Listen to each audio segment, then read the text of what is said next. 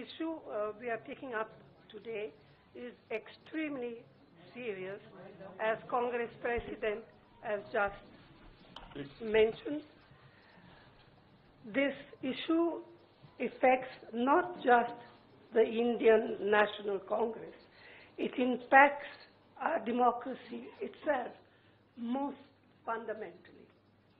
It's a systematic effort is underway by the Prime Minister to cripple the Indian National Congress financially.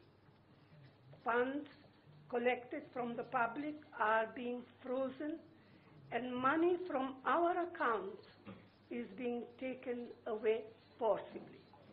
However, even under these most challenging circumstances, we are doing our very best to maintain the effectiveness of our election campaign.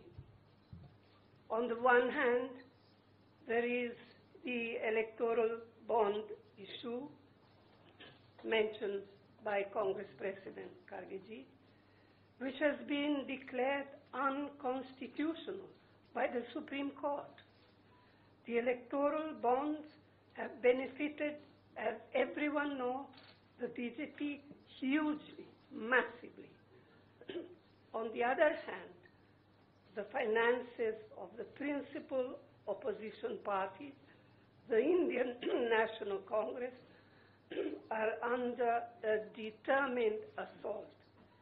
This, we all believe, is unprecedented and undemocratic.